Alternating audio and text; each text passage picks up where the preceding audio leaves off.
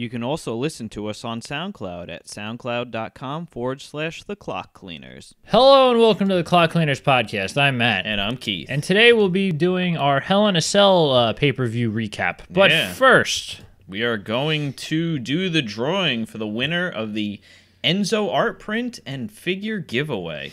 Yeah, so we put the name for all of the participants in this little fancy bowl here. And we're going to be drawing the name. You want to pick it out? Sure. All right. Hopefully I can read what they say. I didn't. You might not be able to. That's why I said hopefully. Yeah. All right. We got CKYY2J. All right. Congratulations. You can send us an email at clockcleanerspodcast@gmail.com. If I don't hear from you, I'll find a way to contact you. All right. So let's get into it. Yes. So, what was your... By into it, I mean the pay-per-view. Well, obviously. I don't know. We're not going to start fighting for no reason. We got to at least come up with the reason to start fighting. Well, the WWE comes up with awfully bad reasons to get into fights. Touche. Well, I think we differ a little here on opinions. Mm-hmm. I think I had your syndrome, where I went into this expecting it to be bad, and looking back on it, it wasn't as bad as I thought it was. I thought it was a really good show while watching it. I enjoyed it thoroughly. Yes. It went by very quickly, or not very quickly, but it went by smoothly, minus a couple of points. And the fact that pay-per-views still need to be padded out with and I understand why they do it, with the segments in the middle and the video packages, but... Well, I mean, with the pre-show, this was a 4.5-hour pay-per-view. It's true. That's a long time. But then again, no one watches the pre-show, so... We both watched the pre-show, technically. It was on. It doesn't mean we were watching it. Fair enough. Yeah. You'll put it on. You wait till the match comes on. Yeah, and the only thing that came out of it was the announcement for the triple threat. The triple threat, yes. So, before the match on the pre-show, they had...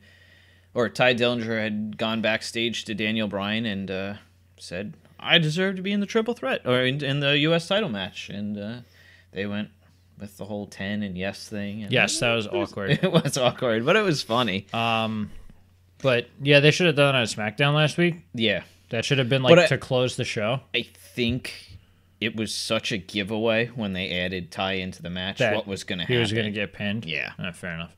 So. But yeah, and then on the pre-show, Shelton Benjamin and Chad Gable versus the Hype Bros, which I thought was actually better than anticipated. Well, yeah, the match was good. Well, it didn't end where I kind of figured it was going to end, where they had that double team move. I don't remember what it was. But there was the it's not the Hype Rider. No. Well, they hit that as well. No, they tried for that. Yeah, no, when Gable and Benjamin hit their first combination. Okay. And I kind of figured I was like, that's going to be it. And then they broke up the pin and they went back and forth, and then they hit their what was it, like a power bomb? Yeah, it's amplitude type thing. Yeah, that's a pretty cool move. Yeah. But yeah, the Chad Gable and Shelton Benjamin ended up going over. No heel turn or any kind of breakup for the Hype Bros. No, but there was definitely some animosity toward each other. The fact that Ryder was wearing his old Zack Ryder gear is kind of telling, but nothing definite had happened at this point. It could happen on SmackDown. Well, it was so weird the way they ended it. Like, they got the win, and then all of a sudden they went back to the panel, and it was like you didn't see any celebration from Benjamin and Gable. That's usually how they do it, unless there's something. Yeah, I guess so. That's fair. All right, let's move on to the main card. Yeah, so we started the show with I think probably hands down the best match on the card. Yes. Yeah. The tag title match. Yes, it's kind of funny because at first I'm like, why are they putting this on first? And now I get why they put it on first. Wow. It was quite a long match, and it was very, very good, and it was a very good way to get Well, it was good to space out the well, cells, that too. They wanted a bookend of the show. Right, absolutely. Yeah. And that's it was I think that's probably the main reason why they made the Shane, or they didn't make Jinder Nakamura Hell in a Cell. Because they didn't want to have an excuse, or they wanted an excuse not to put it on last. Right. Okay. That's what I was That thinking. makes sense. Yeah. This way they can say they wanted to bookend the show with the Hell in a Cells, and since Jinder and Nakamura weren't a Hell in a Cell, they had a reason not to put it on last. No, definitely. That was my makes thought sense. going into when I was watching the show. But yeah, this was something else. Oh, the tag team one? It was fantastic from start to finish. There was no moments where it was like, all right, that's it. I mean, like there was plenty of times when you thought the match was going to end and it didn't. Yep. Like when they hit the Samoan splashes on Big E in the middle of the ring, and then just so much good stuff. The match started, and immediately they all went outside to just to start it off. Kofi Kingston was on the outside of the cell. He was not allowed in. It was Woods and Big E against the Usos. But yeah, they immediately go outside, look underneath the ring for weapons. You know what? I noticed this match, that both the Usos are about the same size now. So whichever Uso is slightly overweight has lost the weight. I was going to say, it's really hard to tell. Yeah. The only way you could really tell is that one had their hair down and the other one had their hair up. Yeah. That was the easiest way to tell. Right. But yeah, they all grabbed, I think the Usos grabbed a kendo stick and a chair. And Woods grabbed, I think, they had like a rainbow trombone. Was it? No. They grabbed all the kendo sticks first, right? Yeah, and then Woods had a rainbow kendo stick. Yeah, and then they eventually grabbed the trombones, right? Yeah, there was two different colored ones, which were both broken over one of the Usos' back or whatever. Yeah, and a lot of kendo sticks in this match. Oh yeah. Well, I think at one point Xavier Woods had snapped and like broke like 3 of them over the Usos. But yeah, in this match, we saw a spot where I think it was Jay got like trapped like onto the cell. In the corner? Yeah, in the corner between with the kendo sticks. That was one hell of a spot. What about the electric chair dive through the ropes with Big E? Oh yeah, smashed his head right on the cage. But I was like, oh my god, that's I'd rather you do that than do it normally because he almost dies anyway. Well, yeah, he goes a lot further when a little bit further at least. There was a spot where Big E was on the apron, and he like throws one of the Usos down on the ground, and Xavier's like in a code breaker position. Oh yeah. Yeah, on the outside. It didn't look the prettiest, but it looked like it hurt Xavier quite a bit. Especially since I think he's got bad knees anyway. He was braced up. Yeah, he had an injury not too long ago. Yeah. But it was a lot of physical, really good spots. At one point, Xavier was tied. But he's handcuffed, yeah. Yeah, he was handcuffed down. The Usos actually got handcuffs for both of them. I think Big E was never actually handcuffed. I think it was just stuck on his one wrist, and then he broke it maybe because there was just links dangling on it. And then but Xavier was like strung up with his hands above his head onto the ring post, right where his feet was on the stairs, and then they just took turns beating him with the kendo sticks. Oh yeah, they got him good. I didn't look at the pictures, but I know somebody had posted them, and apparently it looked bad. Yeah, or it looked like it was going to be bad. So it was a very, very brutal match. A lot of good spots, and like you said, a lot of points in time where we thought that the match was going to end. Right? Yeah. But yeah, it was not one-sided at all. It was pretty even. Oh yeah, absolutely. Match. It was one team isolated one guy and then worked on the other guy, and then the tables turned and so on and so forth. There was no tables in this match, was there? No, but they called for the tables. Oh my God, so dumb. We want tables. Shut up. Yeah. So it was a good match, a really good match. Yeah. Inevitably, the Usos win by doing their the Us, right? The double Us, I think they call it. It's very strange. Oh yeah, that one of them didn't land very well. He landed on the legs of the chair, and I was like, oh, yeah, that is not fun. But yeah, I believe. Big E gets pinned? I think so. Yeah, I guess that makes sense. You wrote the notes. Yeah, I forgot to mention that part. I think I figured it would be more obvious based off of the events that led up to it. But yeah, the Usos win, and they end up getting their fifth tag team championship. That's what they said, right? That's crazy. Well, not really, because they've had 3 in the last 6 months. Yeah, I know. So that's true. And they had 2 before. And I think the last one was in 2014. So, I must say that the previous gimmick the Usos had, I never thought I could get behind them. They really just complete 180 turn. Mm-hmm. And no, it's funny. I don't like their gimmick now, but I like them. Yeah, their gimmick is so dumb. It's way too stereotypical. Is it dumber than their previous gimmick? No. Okay. I'm just saying that it's a little too stereotypical, and their attitude is more of the reason why to like them than necessarily what they're doing. You're going to complain about this gimmick being too stereotypical. I complain about Jinder too. Okay. There's a lot of gimmicks and that are Shinsuke. we can go on and on and on, folks. But I'm just saying that I think that part is overlooked. But the ability supersedes, you know? I mean, you can overlook it. It's true. Yeah.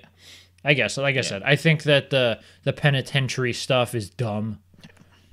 But beyond that, their attitude and their I guess, aggressiveness certainly helps. Yeah, right. So, but after this match, we have an interview of AJ Styles.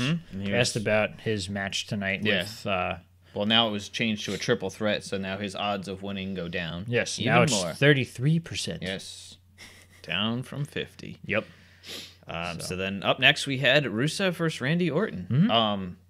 Like I said to you, this match was good. I just couldn't get into it. Yeah. This is a pretty stale story at this point in time because it seems like it's leading nowhere. Well, it's after listening to Randy on like the Edge and Christian podcast, and he doesn't want to be a face anymore. It kind of shows. Like, I don't know. I didn't think there was really any point in time where he, or in this match. I just mean in the storyline. That's all I mean. Oh, okay, that's different. Yeah, because he hasn't been really involved. He came in, hit an RKO, and that's it. Yeah, it's been Rusev and Aiden English. English doing all the work. Yeah, which they should have had Aiden English introduce Rusev. He was on the pre-show. Oh yeah, that's right, he was. Yeah. But yeah, I guess that makes sense. But in the matches themselves, he's been it seems like he's invested. Yeah, but Rusev dominated the majority of this match. And whatever Orton tried to do pretty much got countered. Yeah. That was, I think, toward the end of the match where Orton went for the RKO and then Rusev reversed it into the accolade. Yeah, that was the very a end nice of the spot, match. Yeah. He went for the RKO, and then Rusev went for the accolade, and then immediately Randy Orton hits him with the RKO. That was it. So that was a little surprising because I honestly thought it was going to end with Rusev winning at that point. Well, here's the problem. I mean, I understand that Randy's been booked to lose basically this whole year. But Rusev's been made to look like absolute crap on the last 3 pay-per-views. SummerSlam, he got beaten, 9 seconds? John Cena at Battleground, you knew he wasn't going to win that match. That's true. And this match just... Now, had he been in Shinsuke's role of the evil foreigner or whatever you want to put him in, I think that would have worked better. Jinder's? Yeah, what did I say? Shinsuke? Yeah, I meant Jinder. Shinsuke's supposed to be the lovable foreigner. It's a difference. Sorry.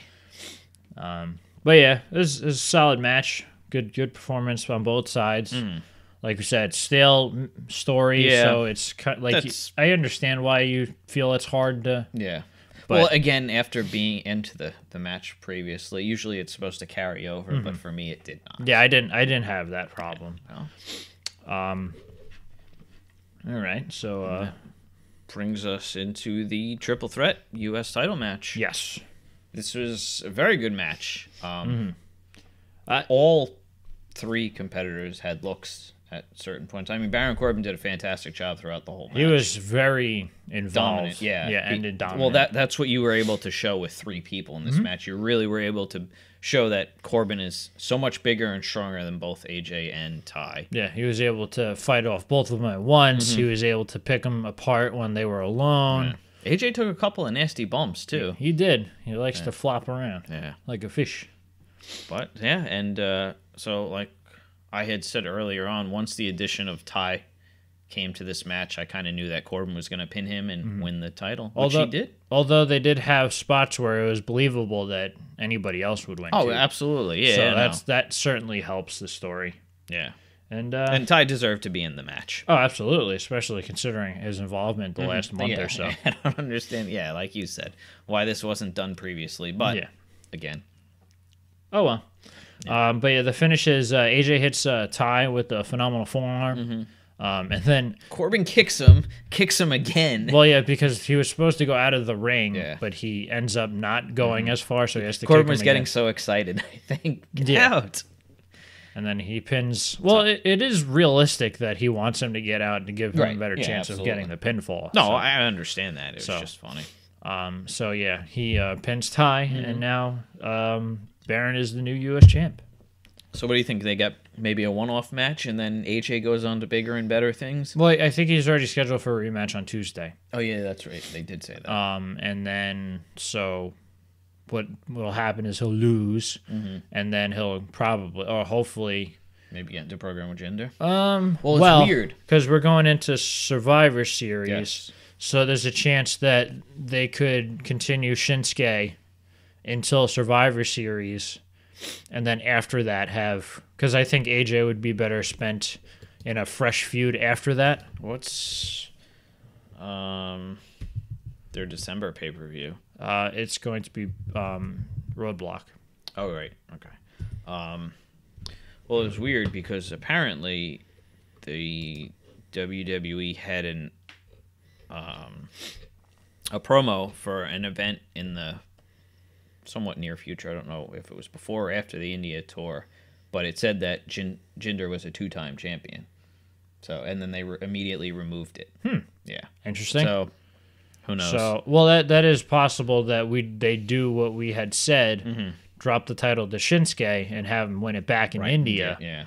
But I think going in, it looks stronger as the champion. I guess. I don't know. Yeah. I like the idea, if they're going to do it, to have him win the title there. It makes more sense. Yeah. But either way. Yep. So that brought us up to the women's title match with Natalya defending her title against Charlotte Flair. Yes. This was I don't want to say an odd match, but it was different in the, I guess, style. Yeah, I guess so. Well, it was like a submission oriented match because they both have their finishers being the figure 8 and the sharpshooter respectively. Which last Tuesday Charlotte had tapped out to the sharpshooter very quickly. Yes. So I kind of figured that if Charlotte was to win, she would overcome the sharpshooter and then win with the figure 8. Yeah. Yeah. Inevitably, that is not what happened. No, Natalya was able to get the upper hand, I think, the majority of the match, right? All right, maybe it was pretty even. She very early on worked on Charlotte's... takes out her, I want to say, left knee. Yeah. And then pretty much she's hobbled for the rest of the match. This was to allow her to, I guess, better use for the sharpshooter. Yeah, and not allow her to use her moonsault and stuff like that, because I think they... she went for it a couple times inside the ring. Well, the first time she got knocked down, so it took her too long to get to the top. Oh, that's right. I think that's what it was. Yeah. But yeah, she did a good job selling it. Oh yeah, she was doing a lot of hobbling around and everything. I mean, they really didn't build this feud up too much. No, but I think this was not meant to be a big story. Well, this isn't the end of it. No, it certainly helps that they don't. This was similar to maybe when AJ and Kevin Owens had their match in that spot with the table, the announcer table. Ended. Yeah, that's true. But at some point, because they dropped it and then they picked it up because that was when they had Money in the Bank. Yep. So maybe that could be the whole Survivors. I don't know what they're doing. Whatever they do, it's hard to tell. That's well over a month away. Right, but that's SmackDown's next paper. Yeah. So it does not help. But yeah, at one point, Charlotte goes for the moonsault and actually successfully hits it, but she kind of whiffs Natalya. That was on the outside. Yeah. And then at that point, I guess it was meant to look like Charlotte had successfully hit it, and Natalya gets frustrated and gets a steel chair and hits her with the chair, and then the ref calls for the bell. DQ. And that was it. Now Natalya is still women's champion. And no sight of Carmella at all. No. Which is a little surprising because of the at SummerSlam, they kind of made her... They made it a big deal, yeah. Which I think they did, maybe last week or 2 weeks ago when Natalya yelled at her. Pretty much every week, yeah, she's been some kind of. But maybe that's the whole thing. They've been hammering it in that you're waiting for it, and then it doesn't happen. Yeah. So, but yeah, like I said, I had no real issue with the match. The finish was weird. Yeah. But I think they wanted to preserve Charlotte, but they wanted to keep the belt on Natalya for a little bit at the very least. So at least that makes a little bit of sense. Yeah. All right. So after that, we finally had the return of the Fashion Files. Oh yes, that was after this. They're back to basics. They were finishing up the 2B case. They had finally closed that case. Which I don't think we got any closure on that, did we? All they did was close the box. That's how they closed the case. And then they reminisced on their time during the case. And they both look up, and then they do the swirly motion, and that's all you see. I was going to say that the picture board behind them was great. Yes, it was great. Cesaro, when it said the Tooth Fairy 3. Yes. And then, who did it have? Kevin Owens? Kevin Owens and Randy Orton were allergic to sleeves. And then Raven was there, and it said, "That's so Raven." Yes. I don't know what the other picture was. There was one more. Yeah. I cannot remember what it was. Yeah. It was a good one, too. Yeah. That should have been Michael Hayes. Those were always classic. But, so the Ascension come in, and they bring them a tube, right? Well, it wasn't the Ascension. It was... Oh, sorry, the Delivery Men. Mm-hmm. That was the Ascension dressed up as... Yeah, it was weird. Delivery Men. It was terrible disguises. Yeah. But apparently they fooled the Fashion Files. Oh, we didn't get to that point yet. Or the Fashion Police. So they bring him this tube, and... I think Tyler was trying to say tube, and then 2B. Yeah. So they open it, and it was a picture. Right, it was a picture of the Ascension. Yeah, and it says the Ascension. We want to be your friend. Yes, that's what the 2B was. And then they were like, "Wow, these guys are really annoying. I don't want to be friends with them." Mm-hmm. And then the Ascension was obviously the delivery guys. So they're like, "Wow, that really hurts." And then they kind of just left the room, and then. Then we heard a knock at the door, and Dango and Breeze go out to open the door, and there's a briefcase on the floor. So then they open it up, and there's a glaring light and everything, and this is the new case. Oh man, I pulled up the clip for it, and in the garbage they have a bunch of the old pictures on the the garbage can. There's one R-Truth one right there. Nice. Looks like there's a pile of them. I'm waiting for them to cut back over. And Tyler standing in the way. Yeah. It's Ty Dillinger. I just don't know what it says. They do that swirly thing. But yeah, so the next case is going to be Pulp Fashion, right? That's what they said. Yeah. Oh, and so that's going to be a Pulp Fiction parody, obviously. Yeah. And I guess it's going to be this Tuesday? Yes. They claimed, they said that this one was going to be on Tuesday as well. Mm-hmm. So. That brought us to the WWE Championship match with Jinder defending his title once again against Shinsuke Nakamura. Yeah. Yeah, not much you really can say about this. It's kind of what we expected. Yeah. As far as match quality goes, these two just don't mesh well together. Yeah, it's hard to... What does it say? Oh, that hair's a 4. Right. For Ty Dillinger. What were you saying there? It's... I don't remember. Jinder and Shinsuke not meshing well together. Oh yeah, it's not expected that their matches aren't great. Yeah, or it's not surprising that their matches aren't great. Just completely different styles. Yeah, so we went into this match thinking it wasn't going to be great.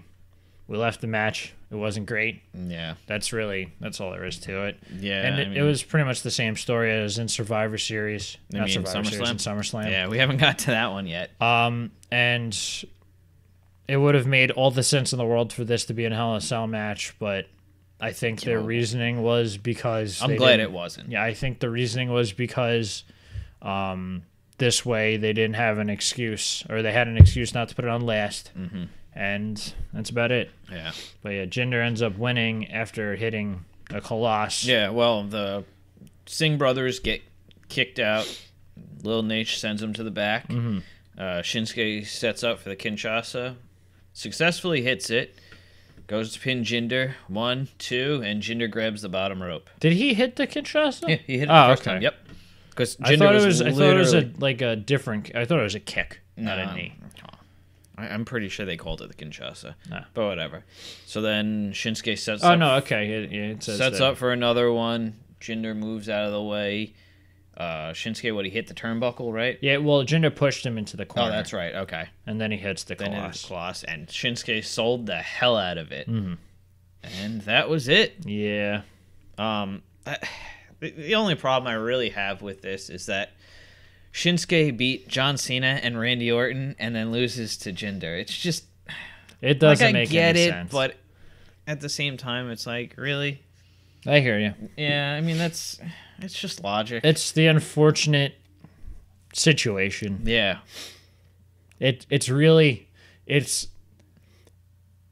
them using kayfabe in the most negative sense. Yeah, I like that. Yeah, that's pretty fair. Because, like, a lot of the times they'll make things that don't make a whole lot of sense, but you're okay with it because it's what you want. Right. But now it's the other way around. It's like, really?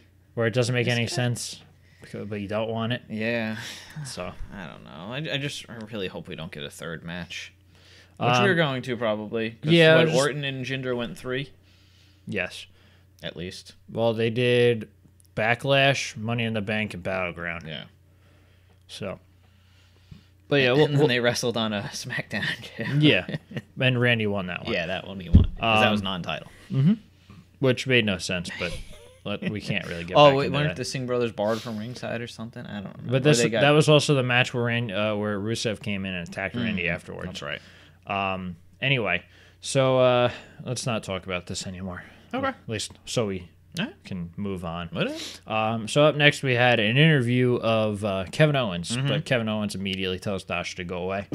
You're great at your job, but I don't need you. Yeah. So he grabs the microphone from her and says pretty much that people talk about how Hell in a Cell is the most dangerous match and everything, but they're not talking about how I am the most dangerous person, and when I'm done with Shane, he's gonna wish that he was never crossed him and stuff like that. Yeah, this was just a time killer, basically. Oh yeah, obviously, but it wasn't necessary. True, but I'll tell you what, this is another example of Kevin showcasing how he is probably the best in the WWE. Nah, I'm not gonna argue. His character work is so good. And he really is playing the part of someone who's enraged so much that they can't control themselves. And that's not very often where they can really pull that off. No. There's not a point in time where it looks like Kevin doesn't want to strangle Shane for real. Yeah. Well, I mean, I think his work with Jericho really elevated his game a lot too. Well, but here's the thing: we don't know for sure that if it was necessarily Jericho helping him. No. I just mean his interaction with Jericho. I just think for Kevin, it just working with Jericho, not even necessarily him benefit, because of Chris, just working with him and having someone, at that level, same level, where you're able to. Well, the thing is, he's been doing stuff like this forever. Oh yeah, so that's why it's hard to maybe that with Jericho is the first time he was able to properly showcase it. Mm-hmm. But I think he's always had the ability. Oh yeah. I think this is just them letting him go all out, which he hasn't really been able to do. I think that's really what it is. Yeah. But anyway, moving on. Then we got the bathroom break match. Yeah. Bobby Roode versus Dolph Ziggler. This was an odd place for this match. Well, yeah, but at the same time, the way they normally do things, it kind of makes sense. But I'm glad Dolph came out to no music. Yes. That was the right way to do it. Basically, he did his role. That was it. This was. I don't think there was anybody that thought Dolph was going to win this match. No. No need to. He did what he was told to. Well, yeah. But I don't know. These two don't mesh well together either. And supposedly, they're very different styles. Supposedly, they've been putting on good dark matches or whatever. But at the same time, it's not really. It's just very different styles. Roode is definitely a very slow worker. And Dolph likes the fancy technical stuff. Because when he hit the Famouser, that was He not pretty. He didn't even well. make contact. Yeah. But I mean, Corey even said he didn't get all of it. Yeah. And then after he unsuccessfully hit the Famouser, he went for Sweet Chin Music, tuning up the band. Yep. And then Roode hits him with the Spine Buster. Yep. And that was pretty much it. After that, he hit the DDT, I believe. Yeah. And then Dolph tried to roll him up. And then I think No, he went for the DDT. I don't think he hit it. Okay. He turned him around, and Dolph was able to try to roll him up. Okay. And then that's when Roode reversed it, right? Well, yeah, he rolled him up, and then he got pushed into the corner, and then they did a spinning thing there where they each went for like the roll of pinfalls, both holding onto the tights. Yep. And we almost saw Dolph Ziggler's butthole. Well, yeah. His white ass. His body was so tan, and then you see his butt. Yeah, well, that's for most of them, I'm assuming. Absolutely. It was just funny. But yeah, and eventually Bobby Roode wins with the roll up or pulling the tights. And after the match, Dolph Ziggler hits him with the zigzag. Yep. And that was pretty much it. Yeah. But whatever. It was a story that was made to go nowhere. Yeah, I mean they really had 2 weeks of build, and it wasn't even build. Yeah, it was longer than that because Dolph was doing the entrances, right? Yeah, but the actual interaction between the two of them was just the last 2 weeks. Hopefully, this does not go on, but we'll see. Yeah. So that brought us to the main event. Yep. Shane McMahon versus Kevin Owens, Hell in a Cell. Yes. Hell of a match. It was. For me, this was kind of a nail biter. I was waiting for somebody to die. I'm glad it didn't happen. It's true. It's just a 50-year-old man. His kids are in the audience, I'm just like, I liked how Kevin kept on yelling at his kids. All right, so I should be your role model. Right, but they were just laughing back at him. It was just in the beginning there was. There's a couple points in time where they were yelling back at him. Yeah, but in the first shot, they're all like laughing at him and stuff like that. I was like, oh, that's not good. But even in their work in the ring before they made it outside was very good. Yeah, that spot with the table. Oh my God, Owens launched himself. Yeah, so fast. It's funny because you see the eye contact. Shane's off the table. Yeah. At a point in time where Kevin cannot do the cannonball. Yeah. But he wasn't able to stop his momentum. But he could have not. Obviously, doing the cannonball part's probably the smartest thing he could have done. But it's funny because he's still looking at Shane. Shane's off the table, and that's when he jumps. But it's just kind of funny. Yeah. But it was a great spot. Shane hits coast to coast. Yep. With the Terminator. With the which, of course, we get the fantastic officials. Because Owens put his foot on the rope, and it shouldn't have been a rope break. Oh, yeah. Oh, I don't care. It was just funny. Yeah, it's the constant not making sense with the rules. Because I even think one of the announcers pointed it out too, and that shouldn't have been a rope break. Yeah, because it wouldn't have counted in the triple threat match, but true. It counts in the Hell in a Cell match. It doesn't make any sense. No. Yeah, because that was right when AJ had Ty in the calf crusher, and Baron just pulls him out of the ring. That was cool. I like that. That stuff like that doesn't happen very often. No, like they'll break up things, but him actively ripping him out of the ring. But there was a funny spot where before they were going outside, Shane grabs bolt cutters. Oh yeah. Well, Shane tells the ref to open the door. He's like, "Oh, we can't do that." Yeah. And that's when he grabs the bolt cutters and unsuccessfully. That took a little while. Yeah, gets the chain off the door eventually, and so they force the outside. What, he hit a DDT on the entrance ramp? It looked like someone's head made a little contact. Yeah, and then. Eventually, they make their way to where the announce tables are, and Kevin's gonna do like a frog splash off of the barricade, and then he looks up, and then he decides that he wants to do it off the cage. Climbs up to the cage, has a very hard time. He's like kind of trying to psych himself, and smacking himself. All right, what I'm thinking is that this was supposed to be Shane gets up a lot sooner, right? And so he's basically just waiting for Shane to get up. That's why he's doing all that stuff. So I guess this was meant to be a rest point for Shane. Yeah. And I guess he needed more rest than they expected. He was having trouble getting down those stairs last week on SmackDown. Yeah. So Shane ends up climbing up the cell, and then Kevin Owens tries to knock him off by punching him. Yeah. But he's unsuccessful. Shane grabs him, pulls him down, and then the two of them end up on the top of the cell and they brawl. I think at this point, well, Kevin hit a pop-up power bomb, and they hit a couple of different spots. Yeah, and then I think Owens was gonna throw Shane off the cell, right? Yeah, and then it kind of got reversed, and they were working their way back down the cell, and hitting each other. Yeah, and then what? Owens did he get smacked off, or where did he get kicked off, or he does fall into the. Yeah. I kind of figured they were gonna go with that Shawn Michaels spot with him and the Undertaker, when the Undertaker, I don't remember if he smacked his head against the cage or and then he kicked backwards. him and he just fell back through the table. But yeah, he just knocks him off. Yeah. And Owens just hit the table perfectly, dead center, and was down. Yep. And then... Yeah, then the EMTs come over to check on Owens. Shane tells them to go away. Right. And that's when Shane starts climbing back up. Yeah, he picks him up, puts him on the announce table, setting him up for the elbow that he did against the Undertaker. Which is funny.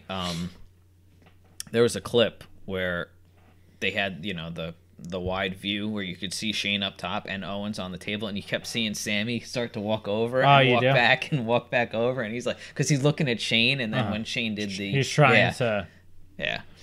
It's pretty funny. But yeah, he puts Owens on the table, and then he climbs up, he gets ready for his elbow, and then they cut to the wide when he jumps to show the descent. But at the bottom of your screen, you can see a guy in a black sweatshirt run over and pull Kevin Owens off of the table, and Shane goes crashing through, and then apparently it's Sami Zayn. Yeah. Like you spoiled just now. Oh. Not that it matters, but... No. So... Which I had called. You did? I said he's going to get involved. I said there's going to be Sammy's getting involved. So not this exact spot. This was, I think, really good because they're starting to go back towards let's take people. This is going to be the Kevin Owens show.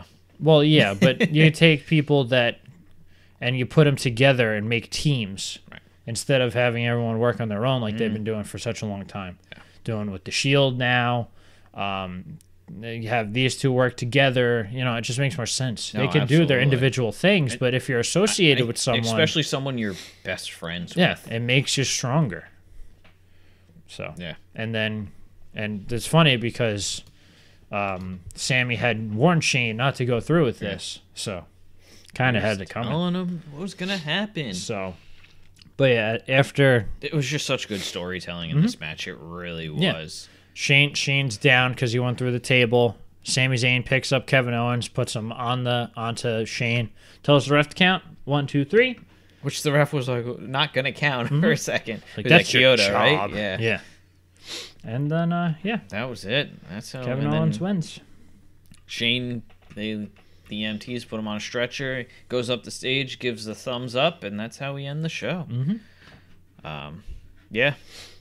That was one hell of a match. Yeah, SmackDown should be interesting. I don't know the extent of Shane's injuries, but supposedly he did suffer some. Yeah, well, I don't know if it was kayfabe or anything like that, because even People Magazine had an article about him before. Really? Yeah. Wow.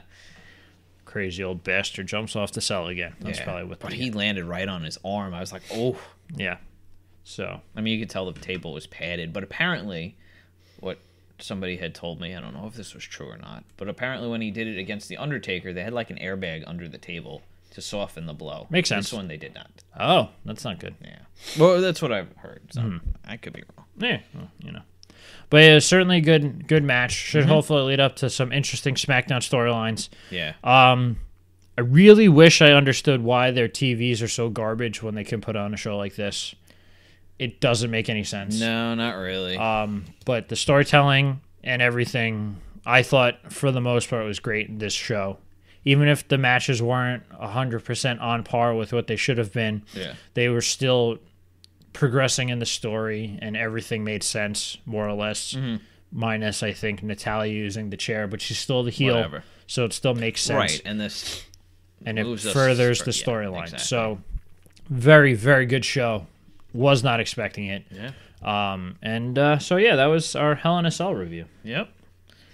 I guess the just remind the person again. Yes, and the winner of the Enzo giveaway is CKYY2J again. You can contact us at clockcleanerspodcast@gmail.com. Yes. So if you liked what you saw here, please like, share, and subscribe. Bye. Bye.